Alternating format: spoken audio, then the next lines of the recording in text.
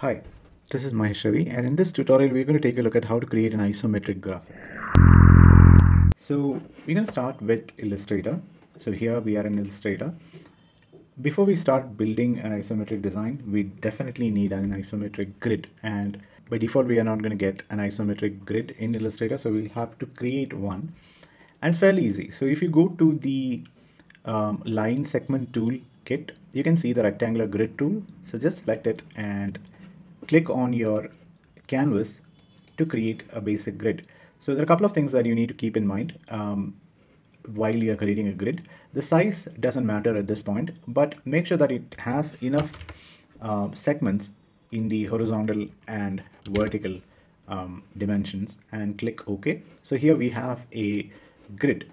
This is not an isometric grid yet, so we have to convert this into an isometric grid. So I'm going to scale this up a bit so that we can see this a little clearly.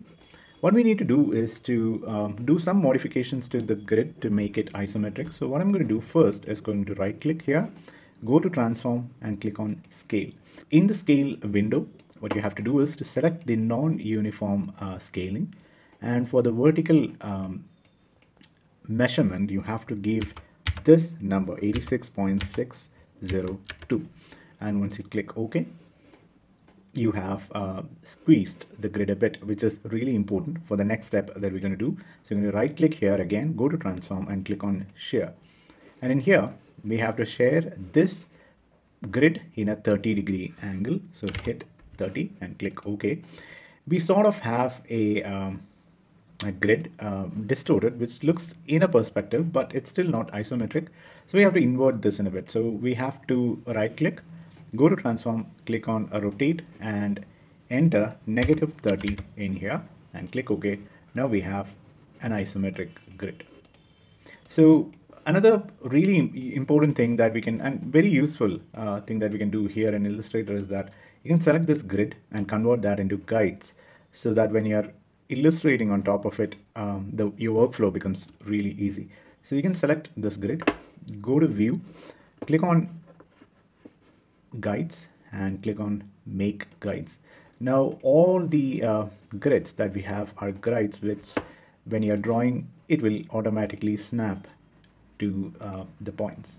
So once you're ready with this, it's time to start drawing your isometric shapes. So in your layer palette, create a new layer and let's start drawing.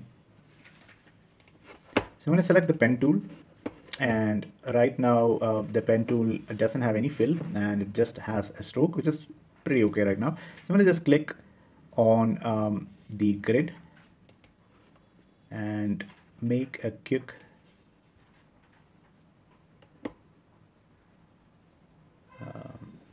drawing like this. So we have created a base right now. So you can go to the fill and select a color for this area. Yeah, we have it right now. So what I'm going to do is we need some depth to this. So we're going to create a new layer, bring it underneath the base layer, and selecting this layer, we're going to draw the rest of the shape. So we can select the pen tool once again.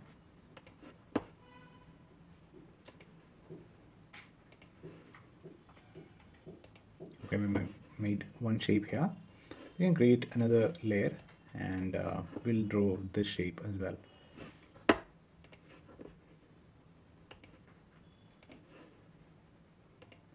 Okay. So we can turn off the grid for the time being, and we can see that we have created a platform like this. So we need to do a couple of corrections here. We're going to select the shapes, go to the fill area, and we will sort of remove the stroke from all the shapes. We don't need the stroke here.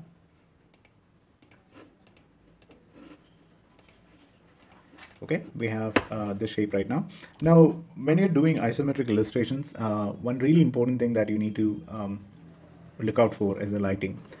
We need to decide where the light is coming from to create a believable effect. So in this case, imagine the light is coming from this side, so it is going to hit this area, and these sides are going to be a little bit darker than this shade. So we're going to select this area here, we're going to just go to the fill and add a little bit of black into the shade. We'll do the same thing here. Select this, go to fill, and increase the dark values a little more. So we have an isometric shape right here.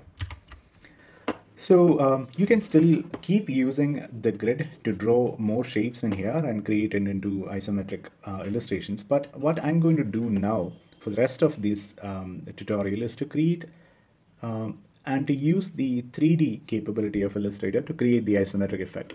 So to do that, I'm going to select a basic shape. So we have a shape like this.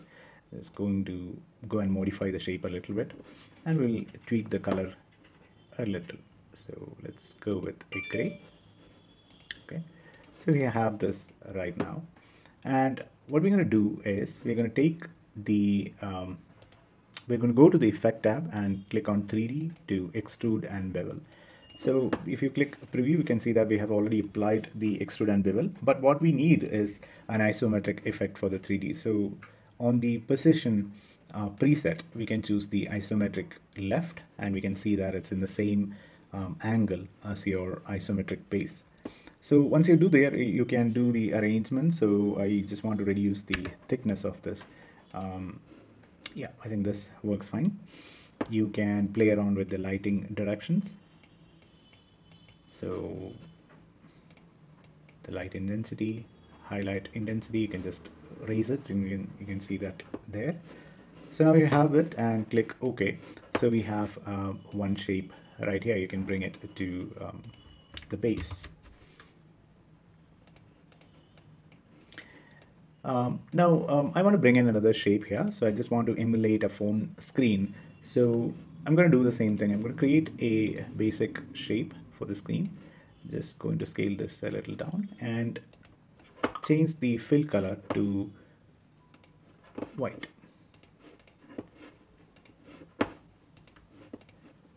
Once you have it, you can go to the effect, and you can see the previous effect that you have already applied. You can just click on that and it will repeat the effect on this. So now you can click on the 3D Extrude and Bevel option in the Properties panel, and it'll open up the 3D effect of this, and click on Preview so that you can see the effect. Reduce the thickness to 5. I'm going to go like that. And I'm going to increase the ambient light also. So since it's a screen, I just want a little more visibility for the screen, and click OK. So we have that in here. So now we have created that. I need a little more components from the phone, which is actually displayed on the screen. So what I'm going to do is I'm going to select an ellipse, make an ellipse like this. I'm going to change the color to black. What I'm going to do is I'm going to go to the file, click on place. I'm going to bring in an image to place in this space. So I'm going to go here, click on the photo, and I'm going to place that picture right here. I'm going to send it to the back, and I'm going to select both the layers together, object, clipping mask, and click make. So we have the face in this particular shape, which is good. I'm going to select this, go to Effect, apply Extrude and Bevel. So we have that also like this, which is, yeah, good. So I'm going to select this, again, click on 3D Bevel and Emboss. We'll change the value to maybe 5, and click on Preview so we can see how that is affecting. I think 2 will be perfect here.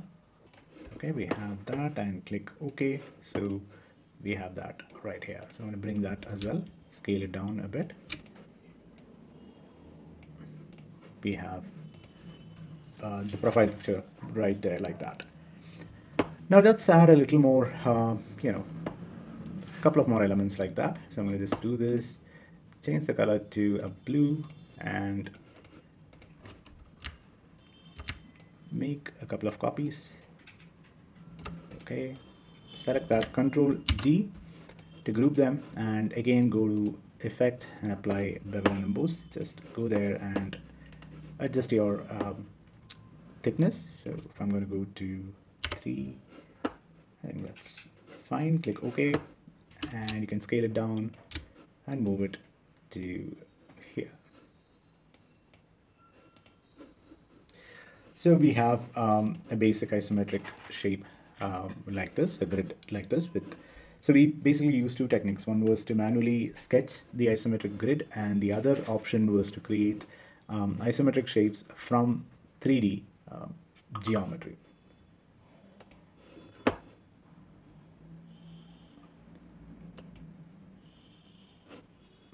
Right. So let's click on this. I'm just going to play around with the colors a little bit. Yeah.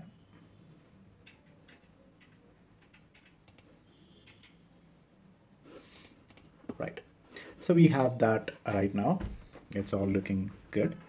So now another thing that we can do here is to add a little more interest into the scene. We can bring in a character from here. So I have an EPS which I downloaded from FreePic. I'm going to bring in that EPS right here.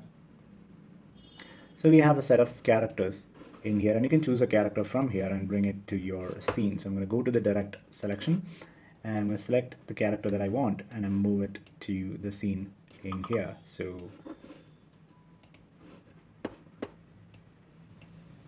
we have a scene like this. So it's pretty easy to make an isometric shape like this. You can still play around with it. You can create a lot of dramatic effects here.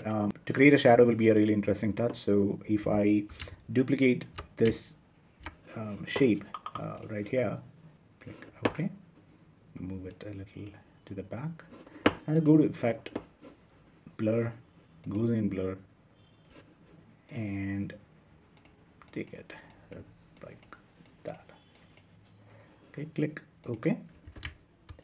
Now we have an interesting shadow which adds a little more depth to the story. So I hope this was useful. Try it out. Let me know your thoughts, and I'll see you with another video soon. Bye.